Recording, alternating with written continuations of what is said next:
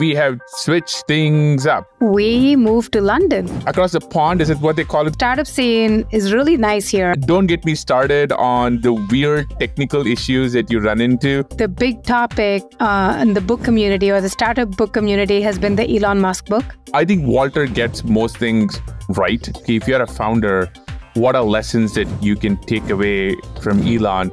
The first one is just, he tries to push things to the absolute simplest. Elon Musk makes a bunch of money, then bets it all, makes a bunch of money, bets it all. Always just willing to just go the full length. His ability to take risk is beyond what a lot of human beings are capable of.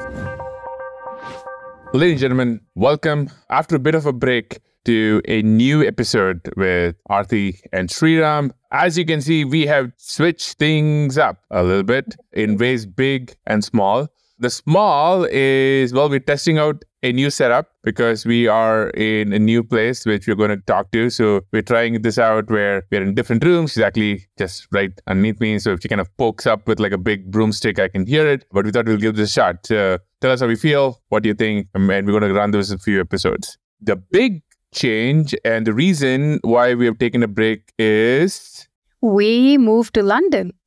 We are now in a different country. Can we CGI in a British flag? I should have held a UK flag before we did this.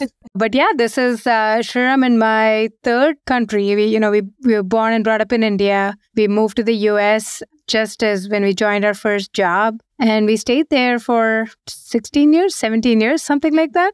And then now we decided to move to London. Sriram, why did we move to London? Well, actually, for something that I do at work. I generally try not talk too much about what I do at work on this podcast. But the simple version of this is that I am here to head up all things for Andreessen Horowitz and crypto.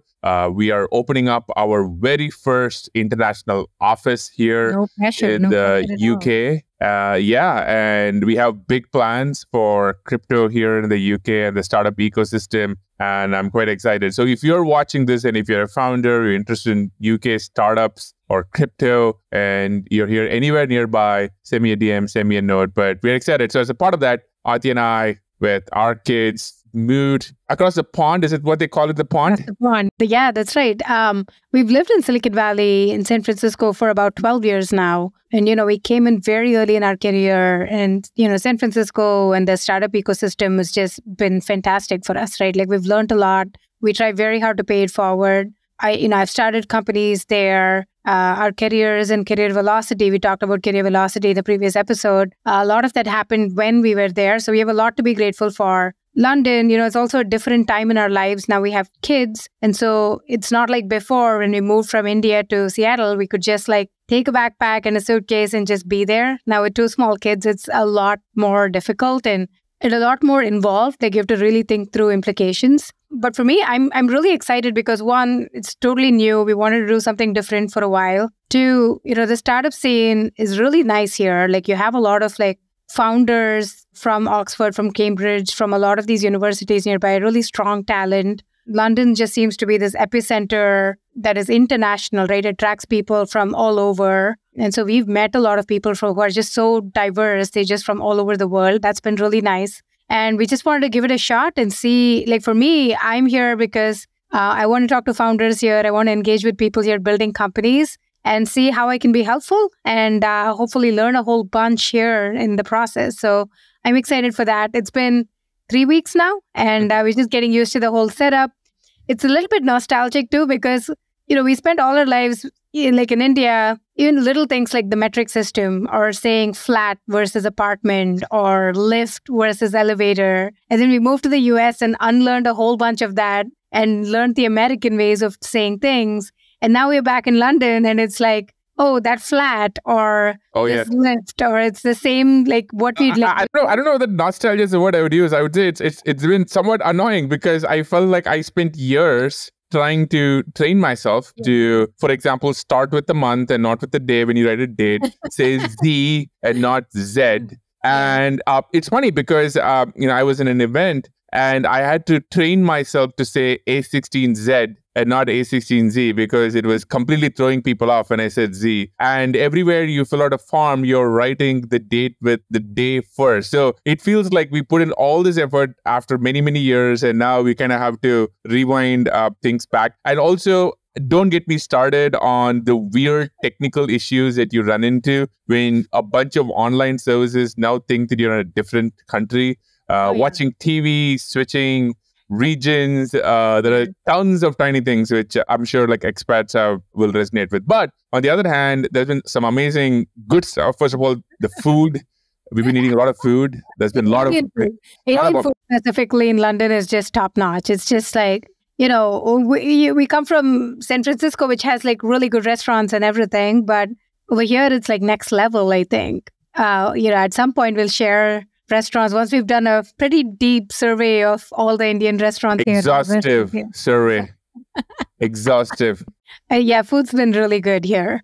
You'll definitely hear more from us on all things London, and you'll definitely see more of it if you follow us on social media. But it's been fun. It's been an adventure. It's not always been easy, but we're excited. And if you're here and want to meet up or hang out or just say hi, let us know. Okay. All right. So, the other thing is, if you've done this, not exactly San Francisco to London, but you've basically moved countries, tell us how it's been, what you've learned, and tell us what you've done to adapt. I think one of the things I struggle with is time zone shift, right? I work for a lot of my employees, a lot of my team, everybody is like based in the US. And so my meetings start basically midday, like 1 p.m. or so. And then they go on until like midnight or 1 a.m. or 2 a.m.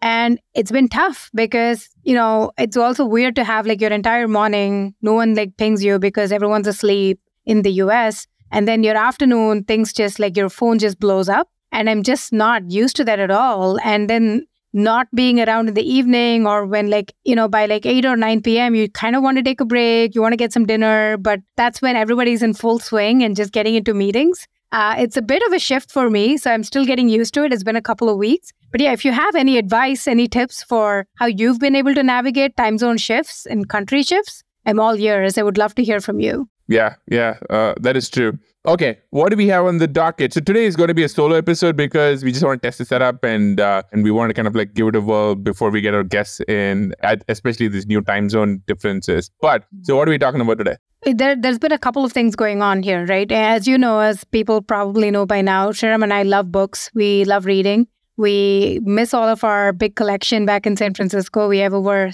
3,000 books now, something like that. Right now, like especially this weekend, the big topic in the book community or the startup book community has been the Elon Musk book. Walter Isaacson, who's got, he's just had prolific access to, amazing founders. He's written this book on Steve Jobs.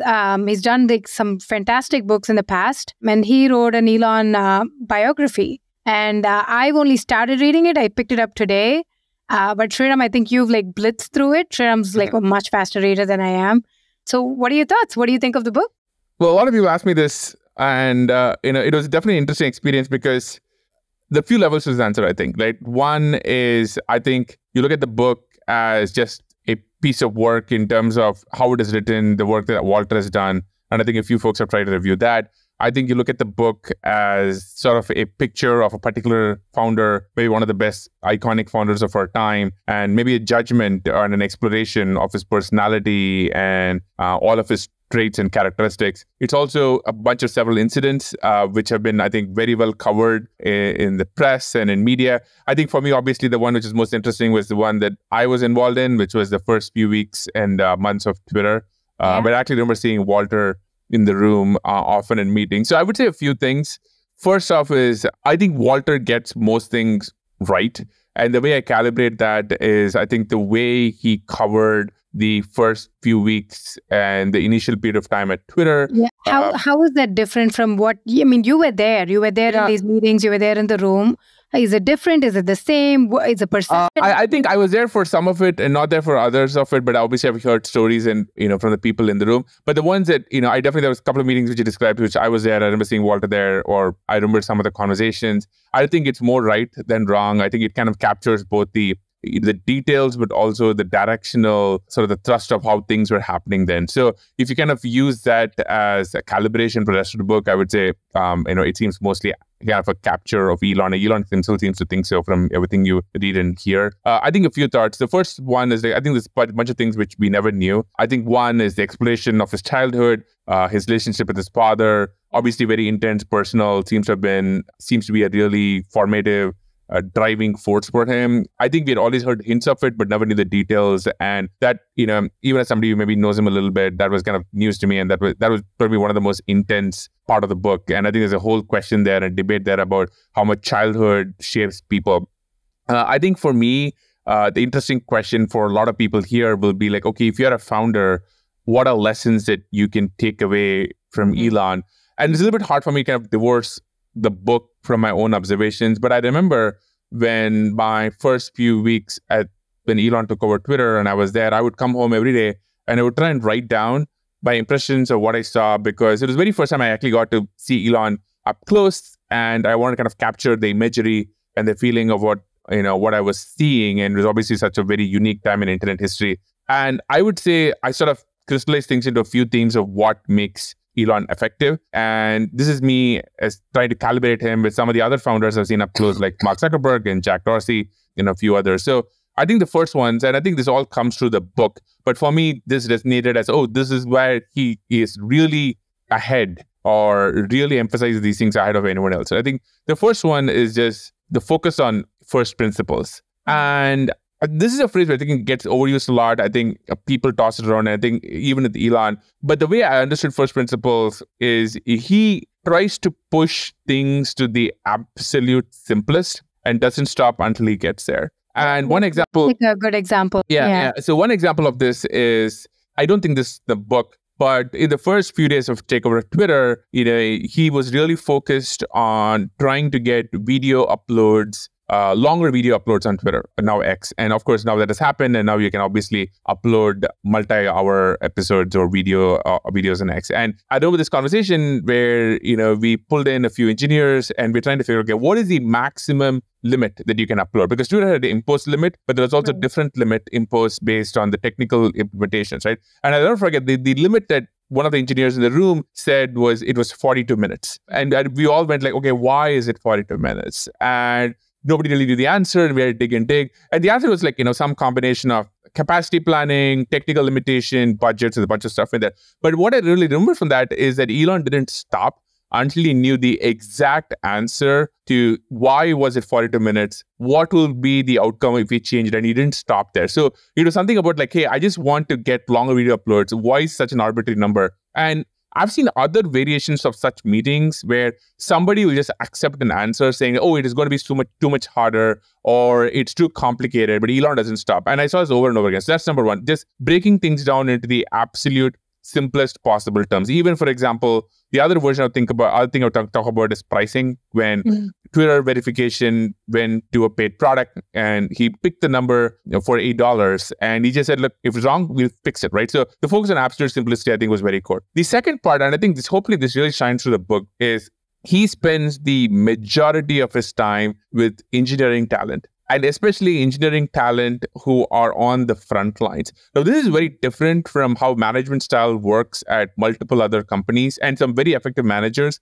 And in fact, in the book, there's a little sequence where Jeff Bezos actually thinks that Elon doesn't need to be in the details as much. But over and over again, I saw Elon get into the weeds with some engineer, usually somebody really young, and they would have a whiteboarding discussion about some technical detail. And I suspect for a lot of folks who are not in technology, who are covering Elon, don't really grasp this, that how much of his time, energy, and focus is spent on the engineering, the absolute lowest level details. And it's kind of a reminder for me of like how engineering and computer science is at the heart of what we do, because even as engineers like ourselves, over the years, you kind of drift away from the core essence of that. But Elon just spends all of his time on engineering, talks to engineers, whiteboard stuff, is involved in every engineering interview, and he just really focused on the engineering details. And there's a little bit of a wake-up call for me. I'm like, that's what that really takes. So that's number two.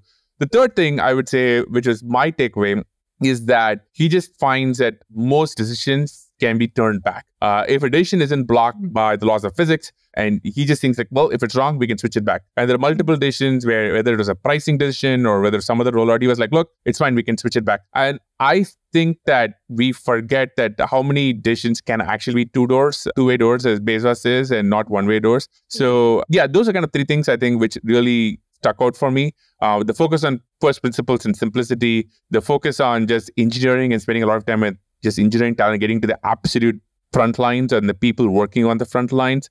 And third part is just making a call and running with it. And if you're wrong, screw it, you can always change it back. Those are kind of three things that stuck out for me. Why do you think Elon attracts these really good engineers, these personalities who are just like very, very good at building things? We've kind of consistently seen that over the years, right? When we visited SpaceX many, many years ago, we kind of saw that at play, which is really sharp, great engineering talent. I think at Twitter too, you said when you were there, he brought in his set of engineers from, I think, SpaceX. Oh, it was the Tesla, I think especially the Tesla self-driving team. The self-driving team. And I remember you coming home and being like, these guys are really good. They're very, very smart. So what is it about? Is it his reputation as having built these life-changing companies? Is that it? Or is there something about his personality? What makes people want to go work for Elon? It's a good question. I think our ability to hire engineering talent and top-tier engineering talent is one of his core skills, especially in our industry and his companies, which are so driven by engineering accomplishments. I think a few things. First is, it obviously helps that he's Elon Musk. His iconic nature, a lot of people who reach out to him are fans of his and they're starstruck. That absolutely really helps. He can call anybody and people are shocked when he gets on the phone. I think that can get him on a call with pretty much anyone and everyone. So that's number one. It really helps. I think number two is he picks problems which have strong engineering component to them, which are unsolved. There's some really challenging problems like, hey, you want to connect several hundred satellites in space and give high-speed internet? Or do you want to build a groundbreaking new AI company? Or do you want to, launch a rocket that comes back down to Earth and lands in the ocean? Whatever they may be, these are really hard engineering problems, and he picks them because he cares about them. And the best engineers want to work on really hard problems. So that's kind of a natural gravitational pull over there. I think the third part is that I think fantastic top-tier engineers want to do great work and be in a place where they're appreciated and understand the nature of great work is understood. And I think Elon appreciates great engineering work. And not maybe always great engineers. And, there is a lot of incidents in the book and elsewhere where, he may not be the most caring human being when it comes to individuals, but he does appreciate fantastic engineering work. And if you're a great engineer, you want to be in a place where you're doing great work and it's appreciated. And I think all of these together makes him maybe one of the best recruiter of talent. Now, there's another interesting part where I think something which is underappreciated is how good he is at interviewing technical talent. I actually once asked him about this, where I was trying to figure out how does he actually interview talent, especially technical talent, because he does, I think, insist on doing most technical interviews himself. And if you look at his track record, he does seem to have an eye for spotting and getting great talent. The book, outside the book, there are all these stories where he plucks somebody from obscurity and they become great. Now, some of it he has obviously observed in action and he can sort of use well, you're in the company, you do great work. But some of it is through an interview. And so I did ask him once where hey, what are you doing on interviews? And I think the pithy answer is that he just really focuses on getting them to explain a hard problem they have solved and going into as much detail as possible. Now, that seems easy. A lot of people do versions of that. But I think what is again underappreciated is that he's able to calibrate that with some of the top tier engineers he has seen. So he's seen hundreds of these answers with some of the best engineers in the world, and he's kind of encountered a lot of problems. So he's able to go deeper, and maybe he has special skills. But I do think he's an underappreciated interviewer of talent, as well as a recruiter and ability to kind of close technical. And I think they go hand in hand. I think that's an awesome answer. It's just, it makes sense, right? You need to be able to, one of the things that we know good founders have is the ability to recruit really strong people. Because at some point, you're going to be useless. You're going to have to move on to other things as a founder, but you need a really strong team who can basically build a company, scale it, grow it, cater to the customers, all of that. I haven't read this book fully yet, but I read the Ashley Vance version, right? The Elon Musk biography. And to me, the part that really stood out, and I remember, I do this thing where I read half the book on Kindle or paper copy, and then half the book I try and do it during my runs as like an audiobook.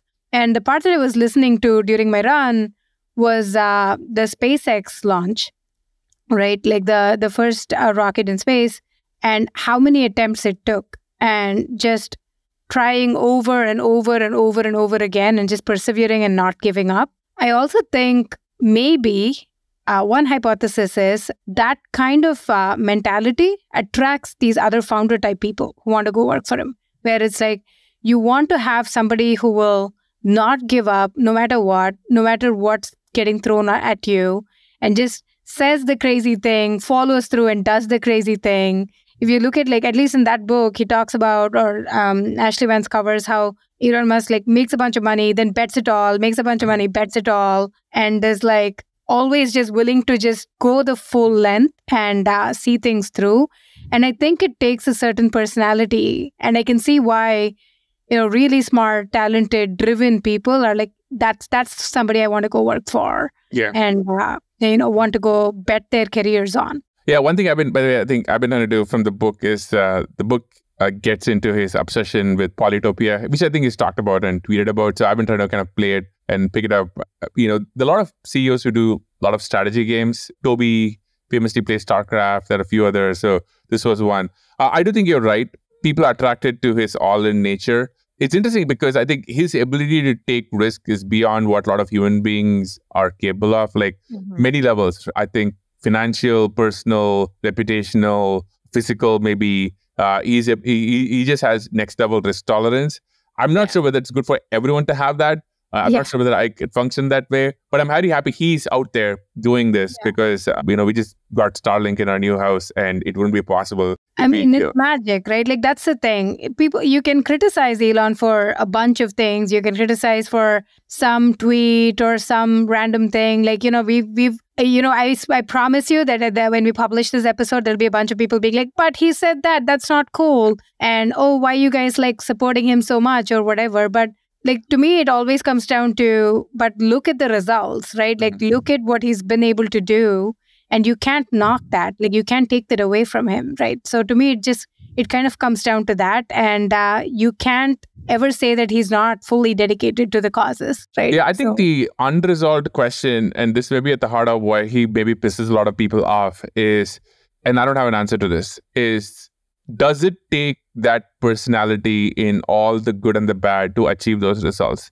And I think that's what a lot of people struggle with, because the answer is, the answer is yes. Does it mean that you need to operate? He has this joke in SNL where he's like, his opening joke when he did the SNL monologue was, "Do you think I'll just be a regular human being?"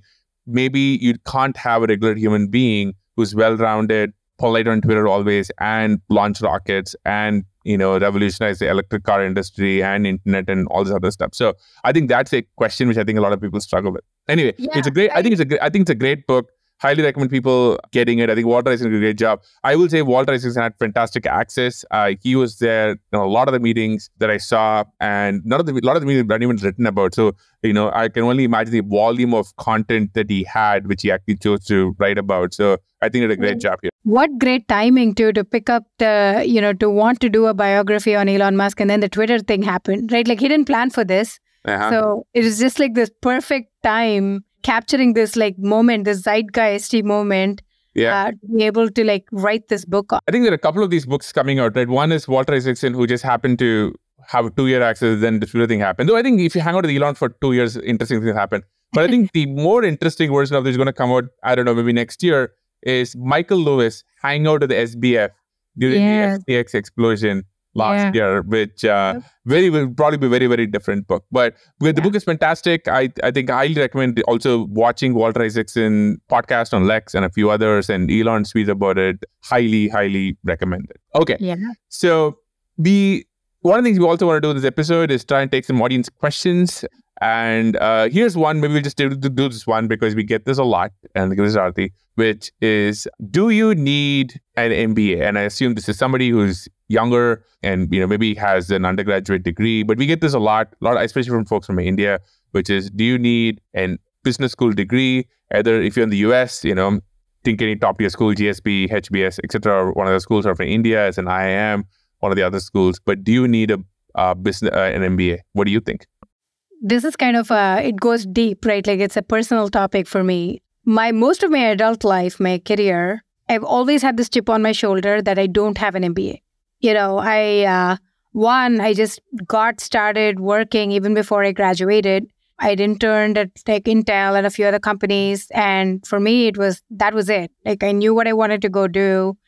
And I just went for it and started getting a job, and it just became a thing, right? At no point did I have this chance in my life to be like, now I should take a break. Now I should go do an MBA kind of thing. But it's a question that's kind of haunted me through a big chunk of my career, where it's like I've always had this like chip on my shoulder that I'm not probably as good enough as somebody who's got an MBA.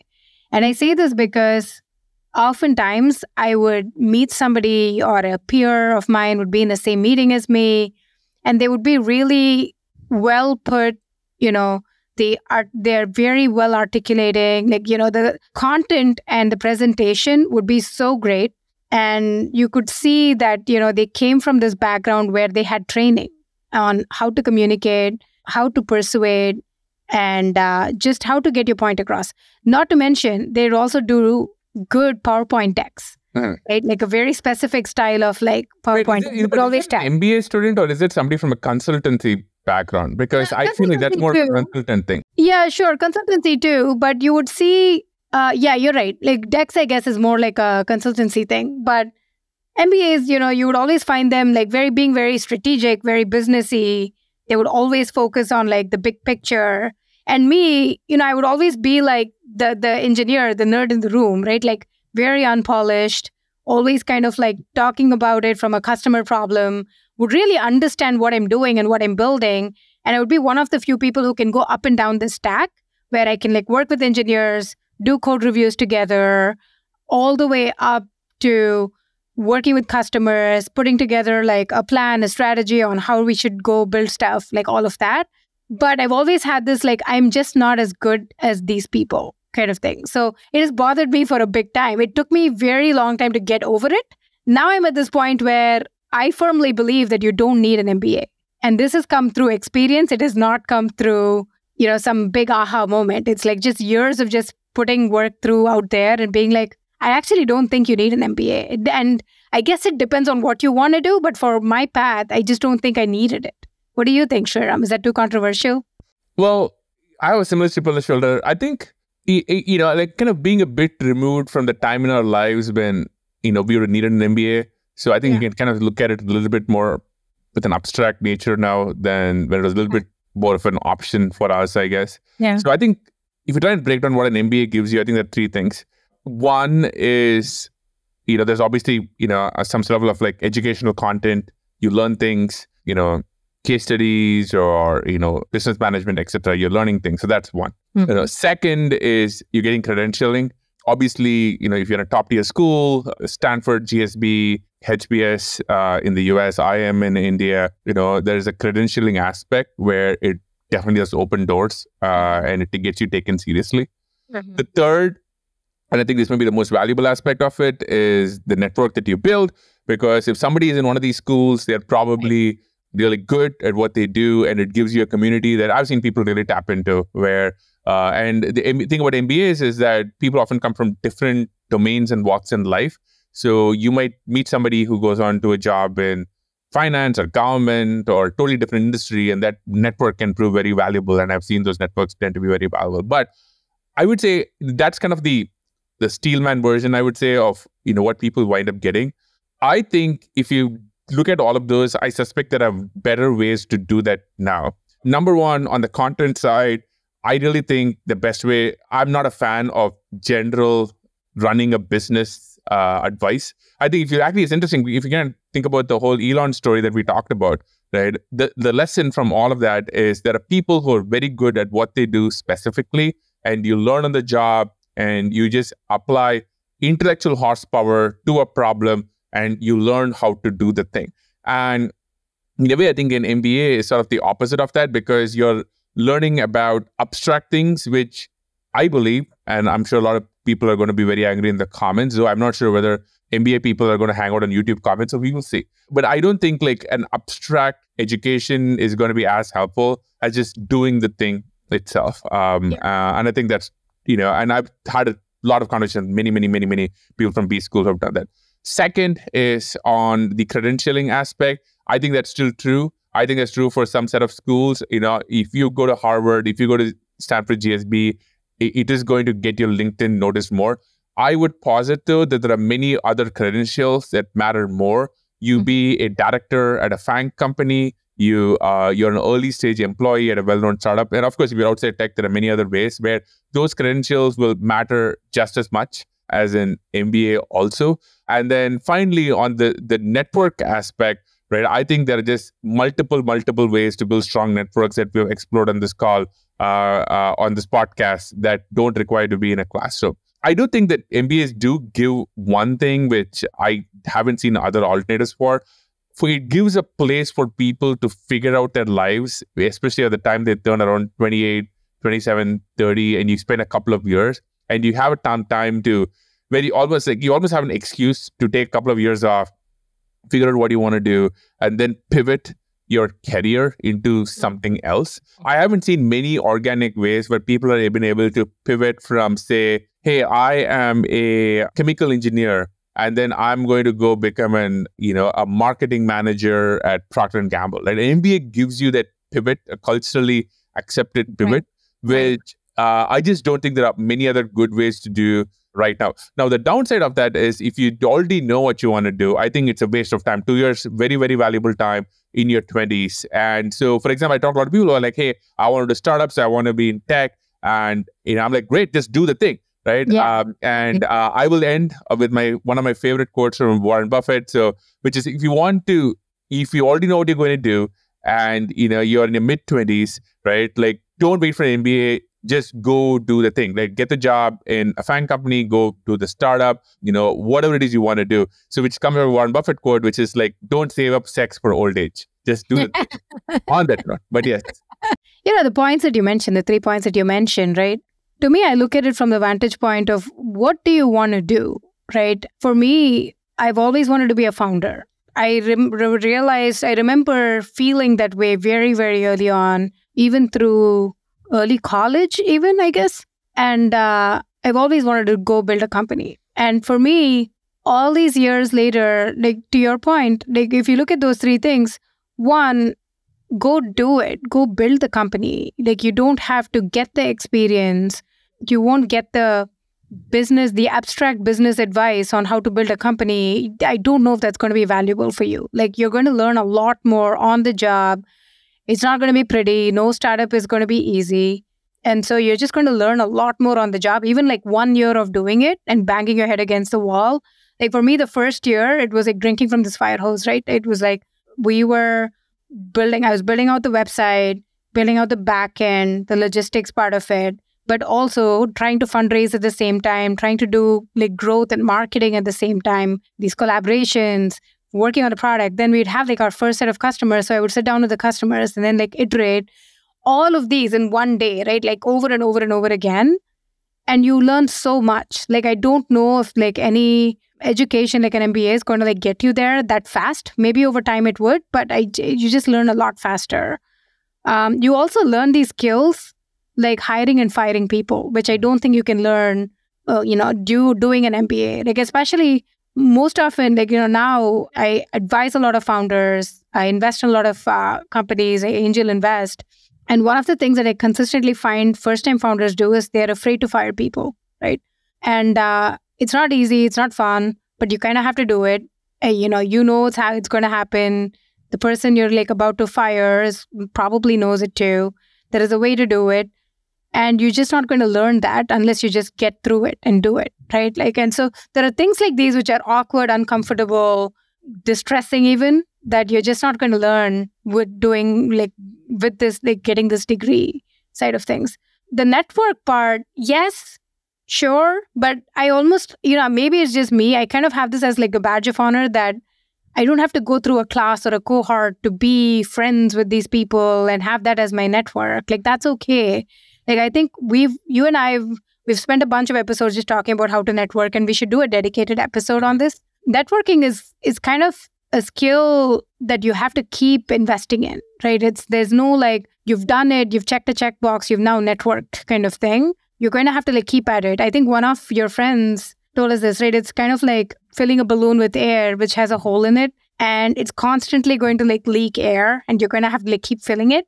It's a bit like that, where you don't stop networking just because you get through MBA and you graduate that batch. You kind of have to like keep at it, and your cohort of people who you know will keep changing every few years or every few months. So none of these skills that you learn, I think, is going to like, you're going to like really check a checkbox permanently with like getting an MBA. You can make yourself feel good about it.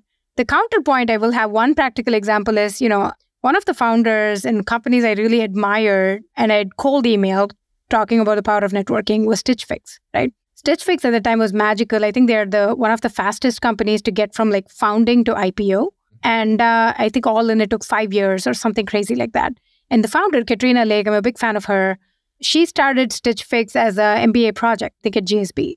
And so she kind of like picked this up. So my counterpoint to what I've been saying all this time is there are sometimes these incredible founders who just have the grit and the hustle, who will basically pick this up as like a project in their MBA timeframe and be able to just like get out there and go build it and really scale it. And for them, it just comes together, right? Like they have the right network. They already know how to build a company. They want to build a company. They know how to scale it. All the skills and all the network and everything all comes together. And that to me is like this bull case where, it just worked out. But would have somebody like Katrina started a company and been really successful without the MBA? Probably. But I would like to think that it accelerated her path because of like going through this thing. So if you're going to be a founder, probably don't need it. But I guess it doesn't hurt if you have one and you've started a company through that. And it really depends on the career path that you're choosing, I think. I agree. All right. Well, I think that's all the questions we had. I don't know. What do you want to do? I think we did this episode last time, the solo episode, and we got a ton of feedback and a ton of comments. And I think one of the questions was this. And so I think if there are things that you'd like us to go talk about or dig in deeper, do a specific solo episode on, we'd love to just take your comments and feedback and just go through it. So let us know. Let us know what you'd like us to go talk about. I think one person asked us to like really detail, like I think our episode was called Quit or Stay, which is like at what point, you have to like leave your job and find a new one. How do you find a new one? And we got a lot of great comments. I think one of the comments was, you talk about networking. Can you go into detail about what does that mean? And I think we should do a separate episode on that because I think it's super valuable. It's the one thing that I wish I'd known early on. And so we should cover that. But if there are other topics that you'd like us to go cover, please. Yes. Let us know. And let us know how you think that you set up, and also ideas and tips for London or moves. We are all game. But on that note, same time, same place, same bat channel. And next time. See you folks. See you.